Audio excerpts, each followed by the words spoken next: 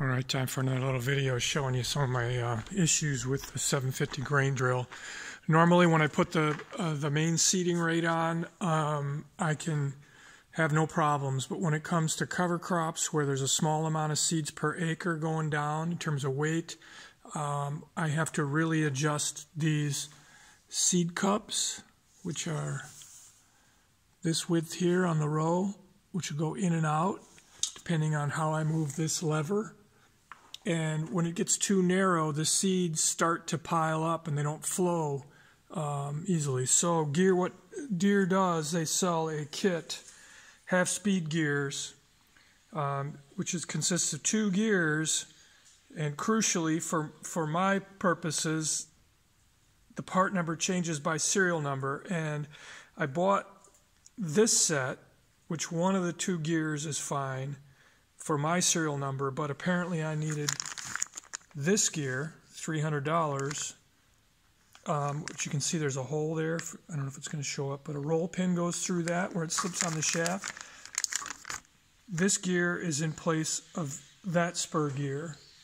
And then we're going to go over here and I'll show you the issue. That gear, the larger gear goes on top on the left, and then the smaller gear that I just showed you goes on in place of this one down here.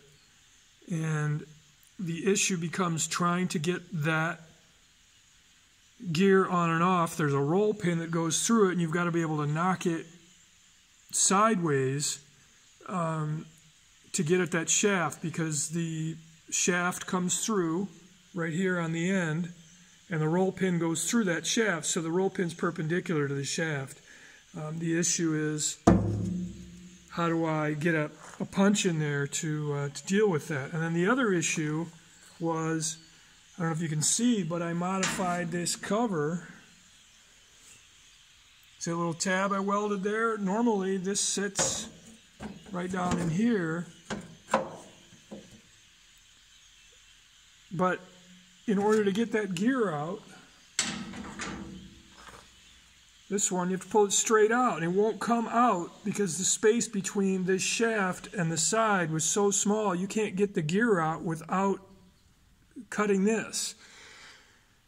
So this is all by way of saying this was the difficulty I faced when trying to switch right before I planted and drilled the cover crop. Had no problems with the wheat with the normal size gearing, but when I wanted to try to use the smaller gears, not only did I have the wrong part, but to put that part on and off, it'd just be, I want to say a nightmare, but trying to get in there, and then you have to get new roll pins every time, and you're pounding on it, and there's got to be a better way. So that's what I'm trying to come up with, some kind of little press to press that roll pin out in order to go to the smaller gear, the different gear, when I have to really dial the rate down. And essentially what these half-speed gears do, and instead of having, let's say, a 1/2 inch slit or a 1/4 inch slit in this seed cup, you could double that size, that width of that seed cup, because the gears are only turning at half the speed.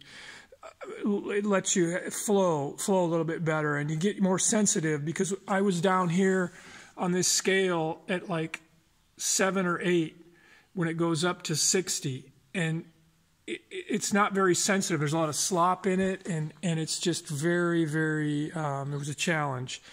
So I'm hoping this video kind of makes sense, but it's something I want to work on. In addition, there's various wear parts on this drill that are going to need replacing: the gauge wheels, the openers, the seed openers.